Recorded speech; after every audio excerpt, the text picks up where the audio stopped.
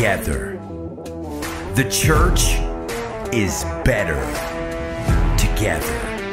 Across boundaries and borders, beyond walls and notions, we're part of something far more powerful, far more potent than any of us could ever fully imagine or dream.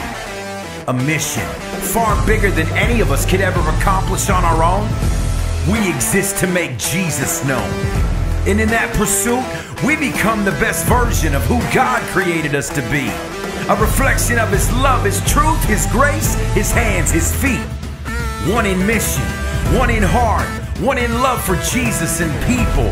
Arms locked to serve, give, and show the world His love, which has no equal. And when we do, God goes before us. Hope rises. People turn their feet to Jesus. Families grow stronger. Communities come together. Lives forever changed for the better. Victory is won. This is church. This is together. This is who we are. It's what we were made for. And all the glory goes to the one who makes it all possible. Jesus. To His name be all the glory, honor, and praise. Welcome to the movement, 2,000 years in the making. Welcome to church.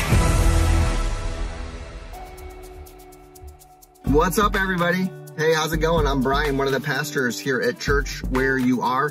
Hey, if you're watching with us live, check in. Check in with us. Drop your pin in the chat so we know what state you're checking in from. People all over the country checking in. Facebook and YouTube are live, obviously. We've got people in there, and we've got our Church Online platform. We also have our Church Where You Are app. Now, that's the place to go if you want to make this experience reach beyond today, because this video is going to end. And what does that look like for your week? Hey, we want to walk alongside you. Church is people, everyone. So we want to get you connected. So if you want to do that, download our Church Where You Are app. Over 860 people so far across 13 different states and growing. We want to add your state to the mix as well.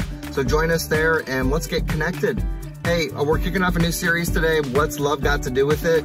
I'm on the road, obviously, heading to a gathering where we're going to witness that in action.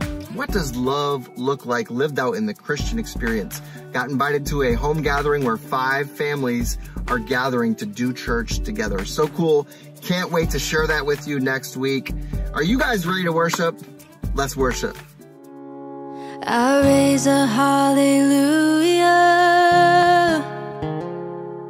My weapon is a melody. I raise a hallelujah. Heaven comes to fight for me. I'm gonna sing in the middle of the storm. Louder and louder, you're gonna hear my praises roar. Up from the ashes, hope will arise. Death is defeated,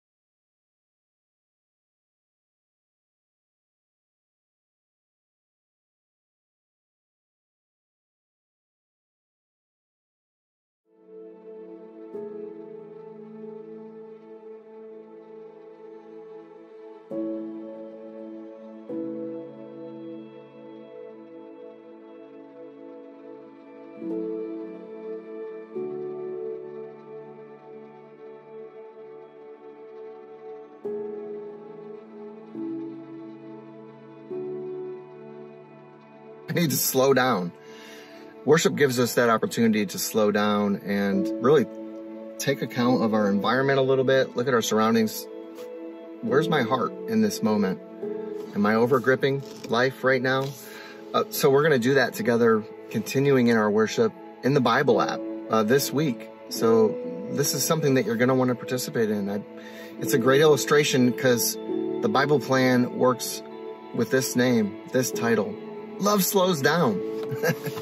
Love slows down. You're going to want to join us in this Bible plan and slow down and learn to love God more, to love people, to love our neighbor as ourselves, and to go and make disciples. That's our directives this week, everyone. So we're going to do that together in the Bible. And if you're new to the Bible app, there's a link in the chat you can click to join us. If you're already a friend of ours, guess what? We've already sent this plan invitation to your phone. So just hit accept. So we're also going to enter into a time of giving. And this is important as well. I think there's moments where we do this with our finances even, like, right? We white knuckle it. We try and squeeze as much out of it as we can.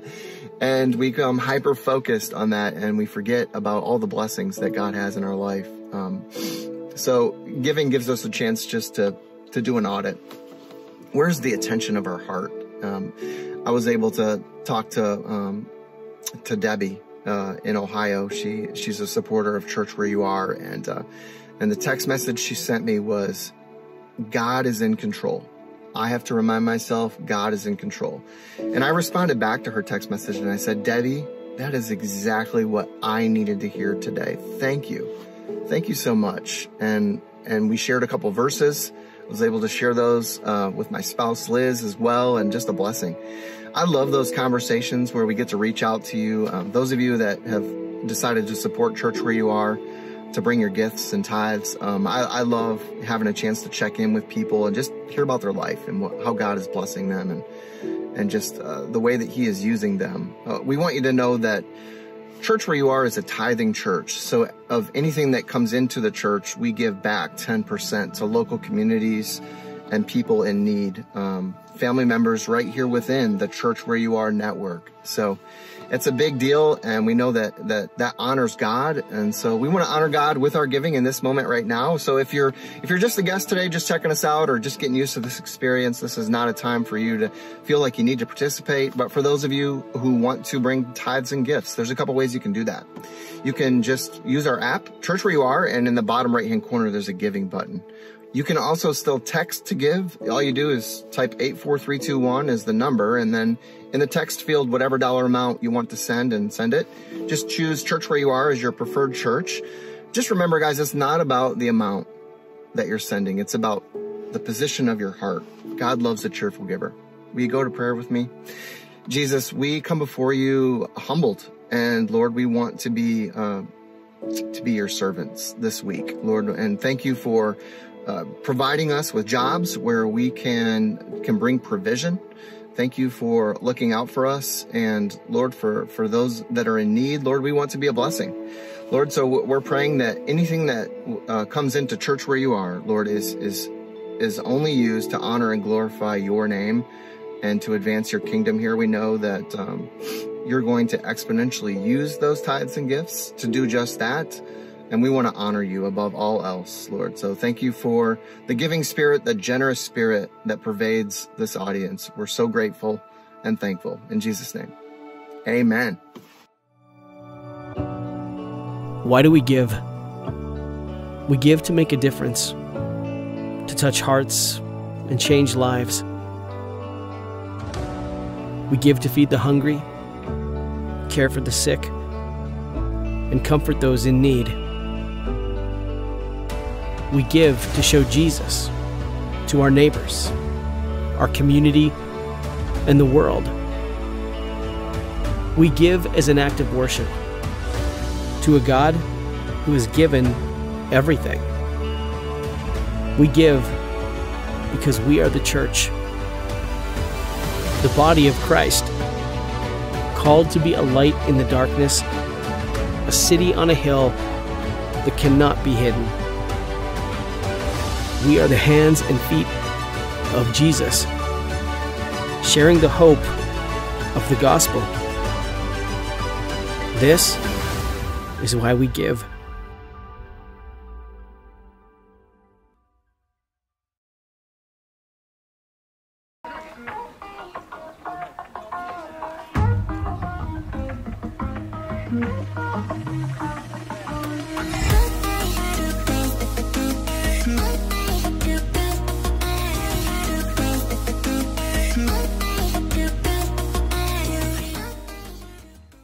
Well, hello and welcome everybody to church where you are. Come on, we are so glad that you are joining us today. For those that don't know me, my name is Jason Tucker. I'm one of the pastors here at Church Where You Are, and I'm excited that you are here today. Hey, do us a favor right now in the chat or the comment section, wherever you're watching from today, just type out right there where you're watching from. Maybe put your city or your state. Say hey to somebody. Come on, we love connecting people here in the Church Where You Are community because this is a growing community now. Almost 800 downloads of the Church Where You Are app. People from California to the Carolinas, from Texas to Wisconsin, west, east, north, south, everywhere, all over the place engaging in this Church Where You Are community. So do us a favor, say hi in the chat, check in there today. We've got a host team here today on all of our platforms that are here to make your experience great.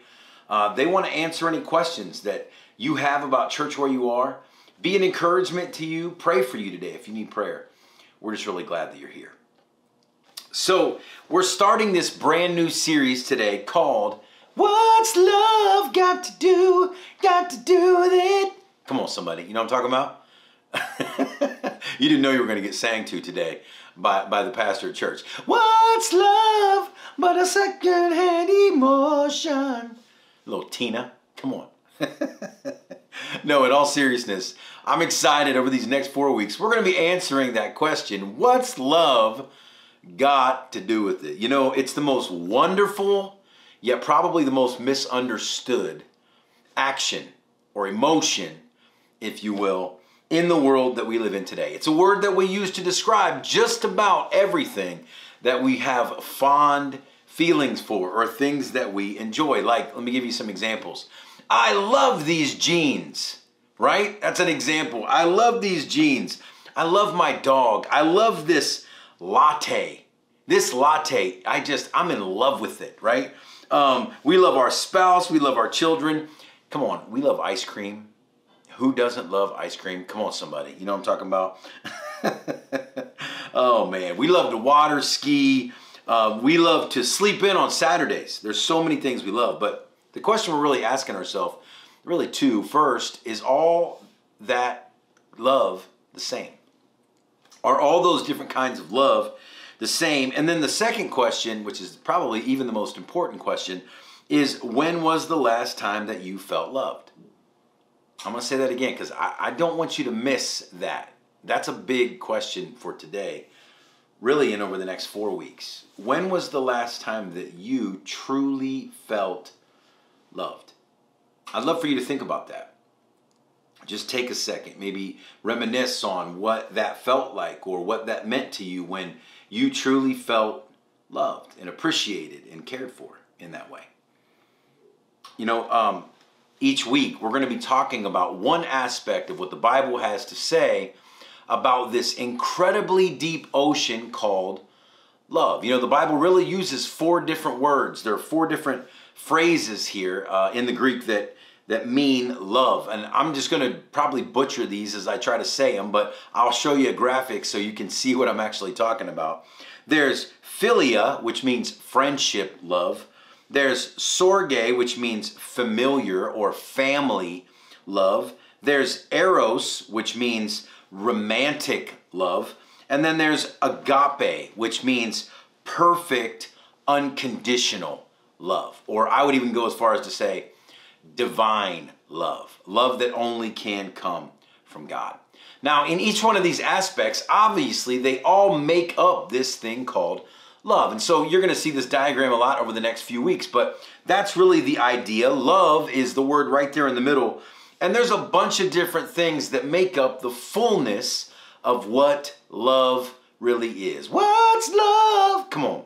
Got to do. Yep. That's what we're going to be looking at. We're going to be trying to break each one of those down a little bit each week and ask ourselves the question, for me, is everything that I say that I love the same kind of love? What's the difference? Why does it matter? And when's the last time that I felt loved?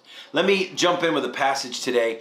If you've attended a wedding, you've probably heard this. It's often labeled as the wedding love passage, but it's not really about weddings. It's just about love. And so I want to read this to you, and then we're going to talk about it. 1 Corinthians 13, chapter 13, verse 4 through 8.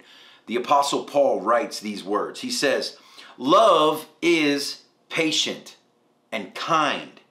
Love does not envy or boast. It is not arrogant or rude.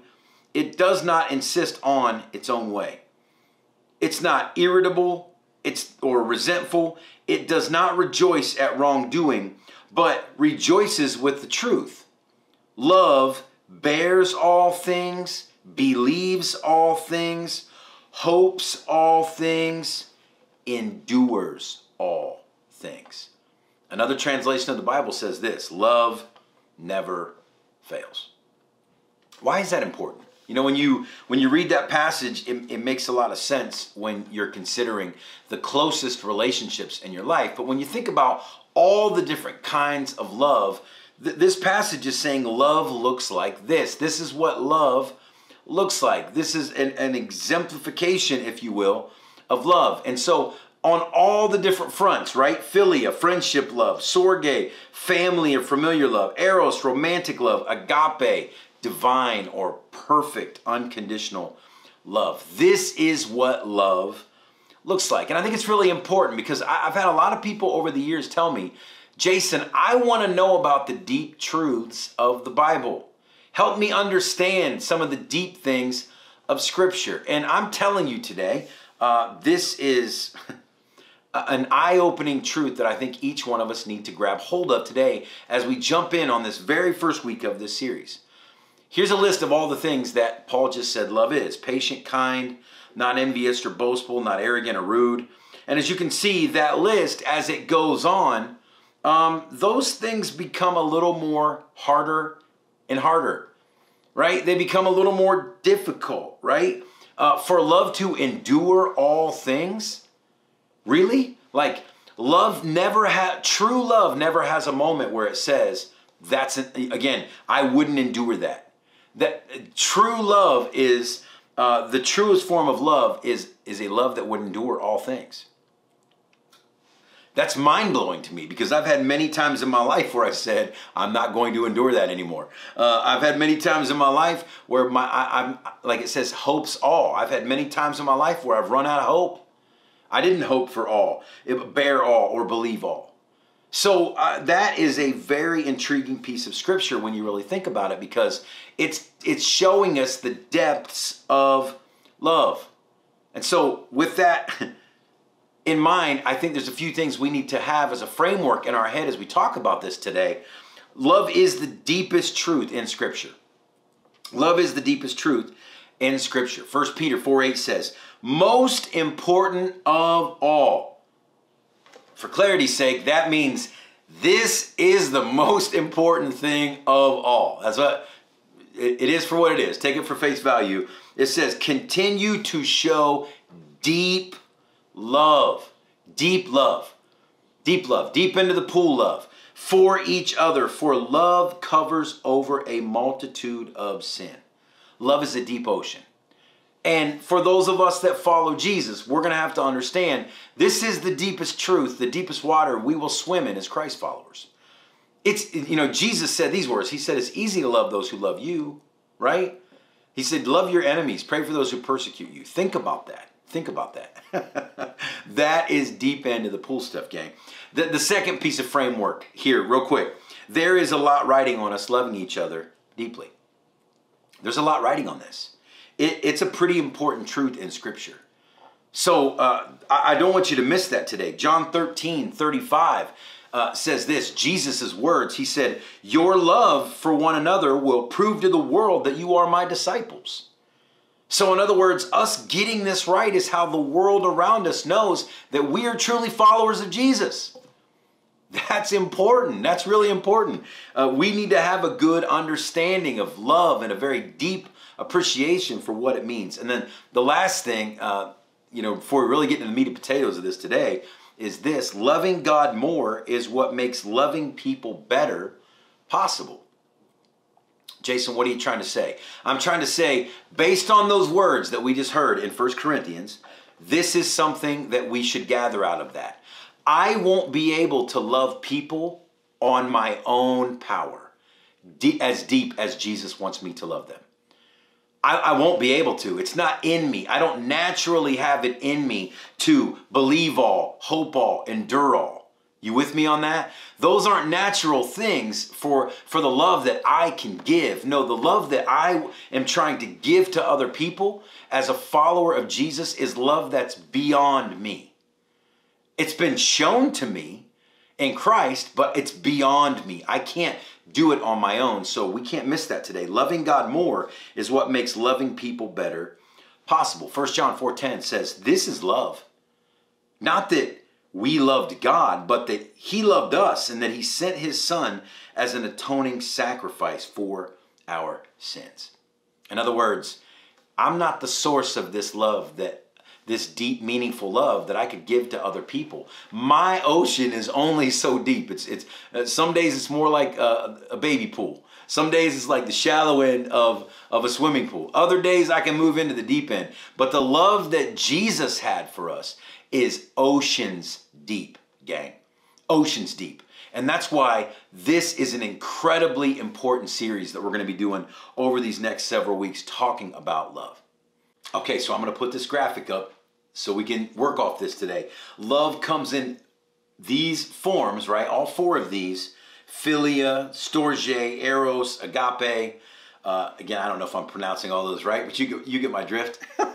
And so all of these things make up love. And we're going to be talking about these over the next 4 weeks. But today, we're going to dive deeper in storge love. What is that? That's familiar love or family love. Familiar love or family love. You know, when you think about that kind of love, storge love towards something means I've become fond of it. There's a fondness that develops, obviously, and that fondness is an ocean that has a shallow end and a deep end. Don't forget that today, because that's a big idea. It has a shallow end and a deep end, and so it's really important that we see that. Like, familiar love, storge love, usually begins very shallow and then it deepens as it goes. And that's an important characteristic of it. Let me try to give you some examples of that. I love these shoes. Come on, somebody. You ever had a pair of shoes you're just like, these shoes are my jam, right? I love these shoes. But the reality is this. I love them right now because of how they fit and how they feel, but eventually they wear out and they don't fit or feel the same way. Not to mention the fact that those shoes can't reciprocate a deeper, more family-like relationship with me over time. So my relationship with loving those shoes can only go so far. You know what I'm saying? You get my drift? I love this house. This is my favorite house of all times. Yes, it's possible to love a house, but that's very shallow. That's a very shallow end of the pool kind of love. I love my job. Yes, it's possible to love a job. I love this latte. Come on, somebody. Yes, it's possible to have a familiar love for a latte. Yes, I mean, this is my latte. I go and this is what I order. This is my order. They know before I get here, right? You get my drift. But the reality in all of those situations is this. This is important. Those are all shallow end of the pool versions of familiar or fond love. Why? Because very, very plainly, new shoes eventually get old. Yep. New houses, or, again, maybe not newly built, but just, hey, it's new in general. To me, new houses eventually become familiar. again, jobs that we loved become eventually not as rewarding. Lattes, we eventually get to the bottom of the glass. You know what I mean? Like, it's gone and there's nothing left there, right? Objects of that nature can only swim so deep because that fondness cannot be reciprocated back. But the deep end of the pool is a family kind of love. It begins with fondness or familiarness, but then as that familiarness grows and love is reciprocated between the two of us, that grows into family. And family love is where the deep end of the pool is when it comes to Storge love. Let me show you.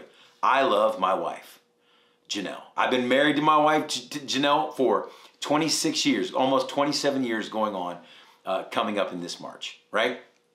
Pray for my wife. No. but no, in all seriousness, that's the deep end of the pool. Why? That all started with Janelle and I went on a mission trip when we were, I was a senior in high school, and she would have been going into her junior year. We met on a mission trip to Belize, Central America. And in that, we became fond of each other. There was a familiarness, a fondness, but that fondness began to grow over time. That Storge love began to grow over time, that we became more fond of each other and eventually got married and then eventually had kids. And then now 26 years later, there's a deeper end of the pool when it comes to that love for each other. But make no mistake about it. I want to be clear about this. 26 years in, there are still deeper oceans to swim in. Come on, somebody, right? Let's not forget this. Go all the way back. Patient, kind, not envious or boastful, not arrogant or rude, not insisting on its own way, not irritable or resentful, not rejoicing with wrongdoing, but rejoicing with the truth. Love bears all, love believes all, love hopes all, love endures all. Love never fails. 27 years coming up in March. I have a fond family love for my wife. And I'm telling you, based on that list right there, we have leagues of deep oceans to still learn how to swim in. To love each other that way, come on somebody, when you really think about that list, to bear all, to believe all, to hope all, to endure all. I mean, there are times that I am irritable in my love for my wife. There are times that I am arrogant in my love for my wife. There are times that I am rude. Do you get my drift? It's so important that we see how deep the ocean of love really is. Because a lot of times we're just saying, I love you, I love you, I love you. And that's great that we say those words. But the reality is very simple. We can love each other more. How do we do it? Love God more. That's what helps us love people better. But there are deeper oceans for us to be swimming in when it comes to having this kind of love. I love my kids. Right? I can love my kids. That's a deeper end of the pool kind of love, a family. Here's one that might surprise you. I love my church. Well, Jason, what are you talking about? Like, that's not my family. That's a building I go to or a place I show up to. No. We say it all the time. Church isn't a place. It's people. It's people. And I can become fond of the people at my church. I can love the people at my church, and then as that love grows over time, they can become like family to me. That's what the Bible says. I didn't make that up. Those are words right out of the Bible. That I can love my church like that. I can love people that I do life with like that, that I have a small group with or I'm connected with, right? I mean, it makes sense when you think family, my wife, my kids, my mother, my father, but you know, again, these people mean the world to me because of the depth of love that we share and the history that we have together. But we need to know that there are church relationships that we can have because we're traveling together as followers of Jesus, that Jesus himself said believers should relate to one another in similar ways than a family would, right? So we can have this kind of love for each other. We can have more than just goodwill towards each other. As a church family, we could really care for each other's needs.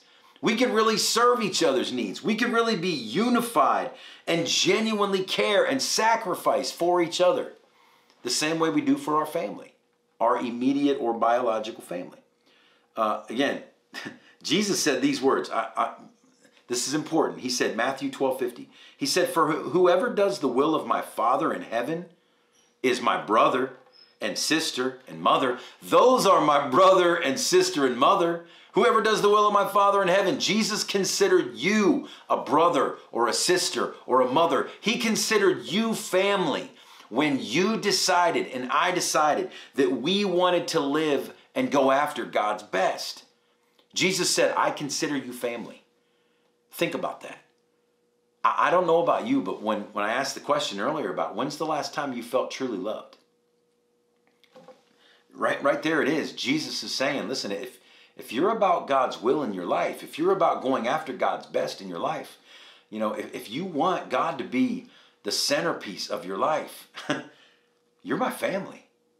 You're my brother. You're my sister. You're my mother. Again, like you're my family. And like, it's important that we see that we can develop these kind of loving relationships with people that maybe we never thought it was even possible to develop them with. So I guess the question that I want to wrap this message up with the time we have left, we only have a few, about 10 minutes left here. So let me just dig into this question as we wrap this up and get really, really practical today. So how do we grow deeper in our love for family? How do we grow deeper in our love for family? Right? Those family relationships, there's a lot of them. Immediate family, yes. Wife, husband, kids, mother, father, yes. Cousins, nephews, nieces, aunts, uncles, absolutely, yes. Church family, yep, those people too. Friends that I've really just developed a loving relationship where we're really doing life together and really caring for each other genuinely over time, yes, absolutely, absolutely. How do I grow deeper in that kind of love? Well, let me just give it to you practically and some thoughts here. First thing, make the move from familiar to family where you need to in your life. Make the move from familiar to family, right? We said earlier, being fond of something or familiar with something is the shallow end of the pool, but treating it or learning to love it like family is the deep end of the pool. And so what I'm saying here is this. What are the relationships in your life that you need to start making that move with? Where you can literally start saying, I'm not just going to be familiar here. I want to move to a more deeper, loving relationship in this area. Let me give you some thoughts today to consider. Let's just start with God. Some of us just going to church on Sunday or showing up at a gathering here, we're familiar with God. We're familiar. We know about God. We know maybe why it's good for us to want to get to know God, but we don't really have necessarily a loving relationship. Jesus just calls you his brother or sister. He said, if you're after the will of God in your life, you're my brother or sister. So Jesus called you family, which means God is your father. He loves you. He's a perfect father. So think about that. Maybe it's, for some of us today, maybe it's just making the move from treating God as something we're familiar with to really genuinely loving God deeply, like having a deep-hearted love and genuine care for God. 1 John 3:1 explains that this way. It says, see what love the Father has given us. Look at the love that God has for you. That we should be called children of God. That is what we are. The God of the universe calls you his child.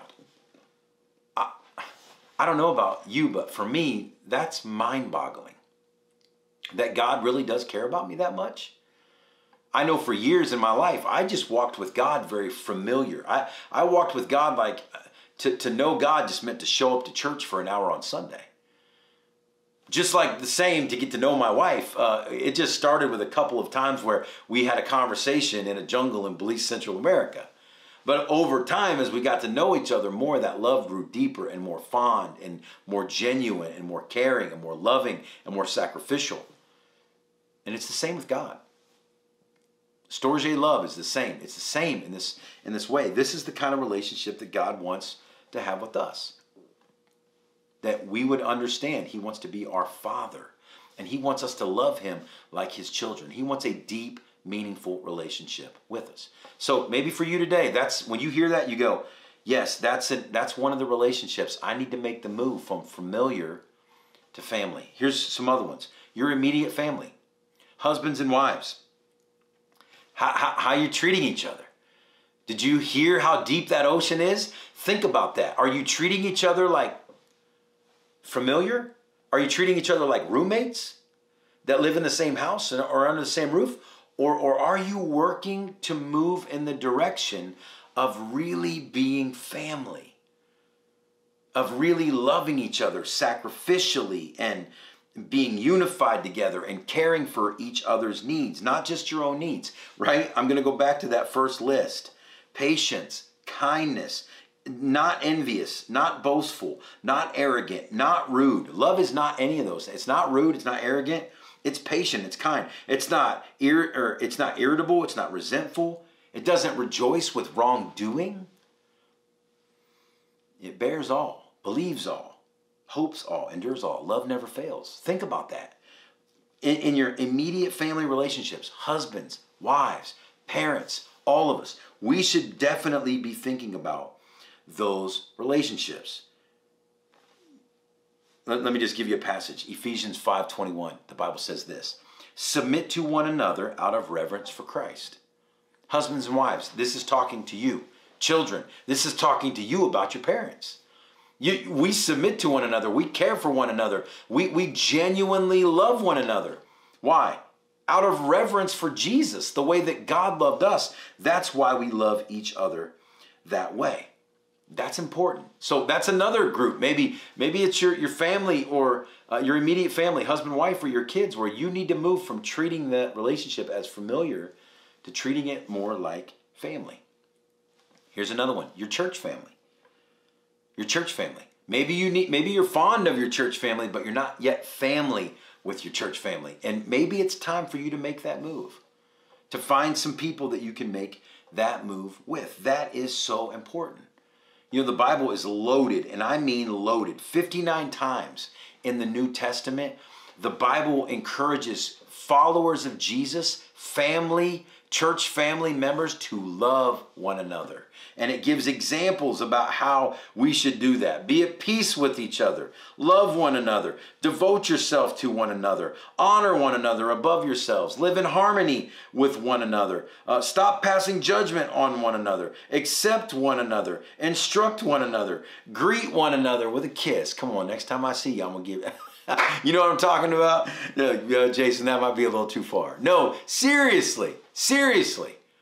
For your church family, is it time to make the move from I've just been fond of my church family to no, I need to really try to focus on becoming genuinely loving towards my church family? And then the last thing I'll say, just as a suggestion, making that move, what about your neighbors? I mean, Jesus says this, Mark 12:30-31, love your neighbor as you love yourself.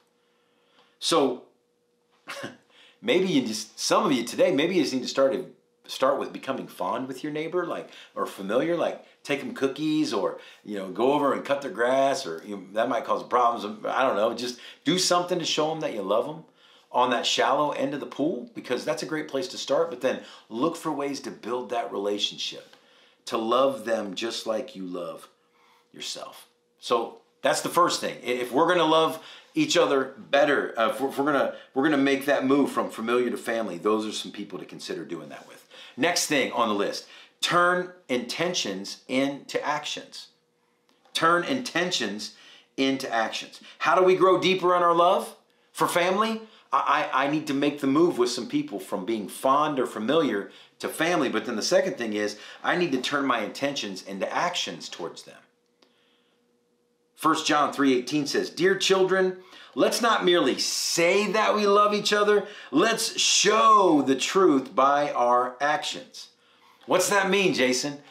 Husbands, wives, parents, kids. Boy, kids, you could really freak your parents out today if you if you heard this loud and clear. Again, neighbors, church family, turn thoughts into thoughtfulness. Don't just think about saying something nice to somebody today. Actually, go say something thoughtful and nice to your spouse today. Come on, somebody. Kids, go say something thoughtful. Man, mom and dad, You guys work really hard, and it means the world to us. Turn occasional time spent together into intentional time spent together. This is where intentions become actions. I'm not just going to occasionally spend time with you. No, I'm going to intentionally spend time with you. That's how love can grow into family love. From fond love to family love, that's how it happens. Appreciate someone today. Again, don't just like appreciating someone.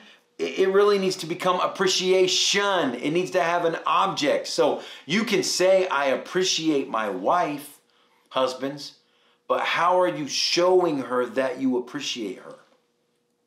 You can say you appreciate your husband, wives, but how are you showing him that you appreciate him? Kids, church family, with each other, neighbors. You get my drift? Like, let's actually turn it into an action. It's funny, when you think about it, we tend to judge ourselves based on our intentions for other people. Like, I intended to bring my wife roses. I was thinking the other day I should do something nice for my wife. I intended to bring her roses. But if I didn't bring her roses, the truth is, those were just intentions. That just was floating around in my head. Love doesn't grow just because those things float around in my head. No, I need to put action to my intentions. You get my drift on that? All right, we'll move on, okay? So in other words, be in your relationships what you want to start seeing in your family relationships. Come on, let's turn intentions into actions. Next thing, we got to lose the got to and find the get to in our relationships with each other. Lose the got to, find the get to. What are you saying? Mark 10:45 says this, for even the Son of Man, even God himself, even Jesus, did not come to be served. He didn't come to be served, but to serve and give his life as a ransom for others. What do you mean, Jason? I mean this. Jesus didn't say, oh my goodness, I've got to die for these people. Ho hum. No, the Bible says it was for the joy set before him that he endured the cross. He had a get-to attitude. He said, again, I know this is going to be hard, but this is going to be worth it. So I need to have a get-to attitude. I get to do the dishes. Come on, somebody. I get to serve my family today. I get to cook dinner tonight. I get to pray with and for those people. I get to serve others. And serving others is serving Jesus. That's essentially what Jesus said. I'm about the will of my Father. I didn't come to be served. I came to serve other people so that God would get the glory. And I think if our love for each other is to grow, to be more like family, we should have the same approach. Come on, are you getting anything out of this message? I hope you are. I hope you are. Romans 12, chapter 12, verse 11. This is a paraphrase of this passage, but I love this. It says, be enthusiastic to serve the Lord, keeping your passion toward him boiling hot. Radiate with the glow of the Holy Spirit and let him fill you with excitement as you serve him. That's a get-to attitude. That's not an, oh, I've got to do the dishes. Oh, I've got to, do this for my family. No, it's an I get to do this. That attitude is what helps us move from being fond of each other to really being family with each other. Last thing today, and I want to wrap this message up. Come on, the question we ask, how do we make the move to grow deeper in our love for family? We make the move from familiar to family where we need to. We find those people that we need to make that move with. Second thing, we turn intentions into actions. Third thing, we lose the got to and we pick up the get to. And then the fourth thing, we never forget what makes it all possible. We never forget what makes it all possible. I said at the beginning and I'm going to say it again. Loving people, loving family this deeply is not in us. We can't do it on our own. We need to know where the source of that kind of love comes from, right? 1 John 3, again, we know what real love is because Jesus gave up his life for us. So we also ought to give up our lives for our brothers and sisters. 1 John 4:7 says this. It goes on to say, "Beloved, let us love one another, for love is from God." God is the source of this love. And whoever loves has been born of God and knows God. Anyone who does not love does not know God, because God is love. In this, the love of God was made manifest among us, that God sent his only Son into the world so that we might live through him. Finishing off here, pick up in verse 11. Beloved, that's us, beloved. If God so loved us, we ought to love one another. No one has ever seen God. If we love one another, God abides in us, and his love is perfected in us. By this we know that we abide in him and he in us, because he has given us of his Spirit. And we have seen and testify that the Father has sent his Son to be the Savior of the world. Jason, what's all that mean? It means this. You and I don't have it in us to love each other, bearing all, believing all, hoping all, enduring all. Heck, if I'm being honest with you, just between me and my wife, sometimes we just struggle with being arrogant and rude to each other. Can we be honest today? But what we need to know is there's a deeper end of love. There's a deeper end, a deeper ocean that we could be swimming in, that we can be growing in. We don't have to settle for the shallow end of the pool when it comes to love. Why? Because God showed us the way. He is the source of love. And we can never forget. I don't care where our relationships are today. I don't care if we feel like we're stuck. Again, husbands and wives, if you're just stuck where you are and you don't know how to move forward, I want you to know there's hope today. People that have, those of you out there today, you felt unloved. You felt like, man, I don't know that anybody loves me. I want you to know there's hope today. You are loved. God loves you. He is the source of love. He loves you. He wants good things for your life. Man, he thinks you're worth loving. That is so important, everybody, that we see that.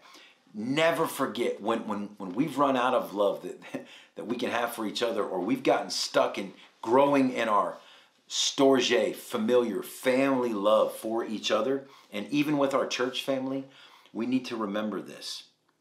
Jesus makes a deeper love possible. God makes a deeper love possible for all of us. There is always hope for a deeper and stronger and more meaningful and genuine love. It's not in us, but make no mistake about it, it can be found in Jesus. As we wrap this message up today, I just want you to pray with me. You know, I don't know where you are today. I hope today, maybe if you came here not feeling loved, that you see how much God loves you today. I hope that if you came here today and you're a married couple and you felt stuck, that you have hope to know that you can find deeper places of love for each other. Not based on what you can do on your own, but based on what God has already done for you. What Jesus has already done for you. Parents and children and family, and even with your church family. You don't have to stay stuck in just a fondness for each other. No, you can genuinely love each other. Deeply love each other like a family. All of that is available to us in Christ. And so today, I just want to pray to encourage you in that, but also just, if there's someone out there today, and maybe today for the first time you're coming to know this love, I want to give you an opportunity today to receive that love. That's all Jesus is asking for us to do, is to receive the love that he has freely given us. And so if that's you and you're ready to receive that love today, I'm going to pray in a minute and give you an opportunity to do just that. Will you pray with me? Well, God, this message is challenging in so many ways. First and foremost, I think about what love really is. I think about what I've called love or how I've treated love at times. And based on what your word says here, love is so much deeper and more meaningful and genuine than sometimes we give it credit for being. You are love. You're the author of love. You wrote the book on love. And so God, today, this is my hope, is that you're helping us all. In whatever way that we need help, you're meeting us where we need to be met. For those that have felt unloved today, my prayer, Holy Spirit, is that you're wrapping your arms around them and they're seeing today how much you love them. For couples or families or even people within church relationships or neighbors where love is felt fractured and distant, I'm praying today that your loving arms are wrapping around that situation now. And there's an understanding and a realization that hope is possible for a deeper, more meaningful and genuine love. For married couples, a deeper and more meaningful marriage. For parents and children, a deeper, more meaningful love for each other. God, please help us with this. Help us not settle for just the shallow end of the pool when it comes to love. No, we want the kind of love that bears all, believes all, hopes all, and endures all. So please, God, we know today that loving you more is what makes loving each other better possible. So help us do just that. Listen, today, if you're here and you're one of those people that are ready to receive Jesus' love today, just have this conversation. It's not this prayer that saves you. It's your heart in this moment. So if that's you, come on, just pray something like this. Just say, Jesus, I need you. I'm seeing today that you love me and you want good things for my life. I know I won't do everything right. I didn't earn your love or deserve your love, but you loved me anyway. And so today I open my heart to that truth for the first time, or maybe for the first time in a long time. I'm asking you today to come into my heart. I receive the love that you showed me on the cross when you gave your life for me. Will you be the leader and Lord of my life from this day forward? In Jesus' name I pray. Come on. And everybody said, amen. Amen. Listen, if you prayed that prayer today, congratulations on what I think is the best decision you can make with your life. The decision to receive the love Jesus gave you. And if you did that, would you do me a favor today? Would you text the words, turn my feet, just like you see, just like you see them right here. Will you text turn my feet to 94000 right now? It would mean the world to me if you would do that. It lets me know that you made the decision to receive Jesus today into your heart. I can be praying for you, and I'll even reach out in the days ahead with some next steps to help you on your journey. All right, gang. Well, hey, we're off and running in this series. We'll see you back next week for week number 2 of What's Love Got to Do? Come on, got to do with it. Until then, remember this. God loves you. He's with you. He wants good things for your life. So come on, let's go after the good things of God together. Have an amazing day, everybody. God bless.